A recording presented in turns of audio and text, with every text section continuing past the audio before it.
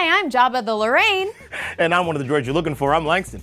And this is an Earth's Mightiest Show bonus, wishing you a happy Star Wars Day. That's right, we are celebrating May the 4th with an all Star Wars reading list. Now, we all love Star Wars, but many of you young Padawans may not know that there have been a ton of incredible Star Wars comics from right here at Marvel. Yeah, so to get you in the Star Wars Day spirit, we have a bunch of amazing comics full of adventures from a galaxy far, far away.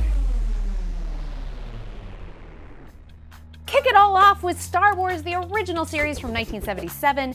It really goes into the very first film with the first 6 issues, and then it goes into some original stories from here at Marvel, and it is one of the industry's top sellers in comics from 1979 to 1980. Yes, it's a classic. You fast forward 2015, you got to read Darth Vader by Kieran Gillen and art by the wonderful Salvador Larroca. This book really dives into the character of Darth Vader, kind of peeling back some of the layers under the armor and the breathing. But not cute. Yeah, it's not at all. But listen, don't worry. Even though you deep dive into his character, he's still terrifying.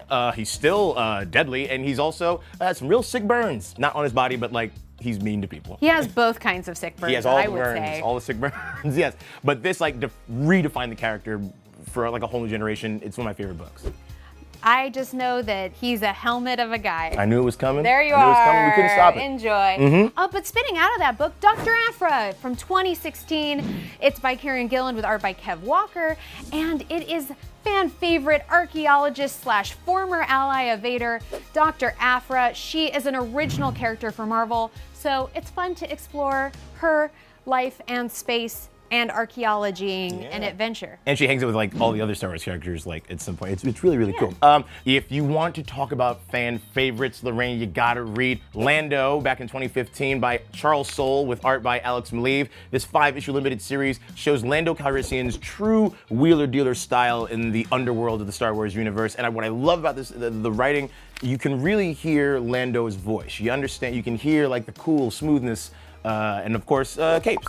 Yeah, he crushes cape life. Hashtag cape life. I like it. Also, you gotta read The Last Jedi by Gary Whitta and Michael Walsh from 2018. And it's just a great place to refresh your memory, get you ready for some other stuff that might be coming in the future.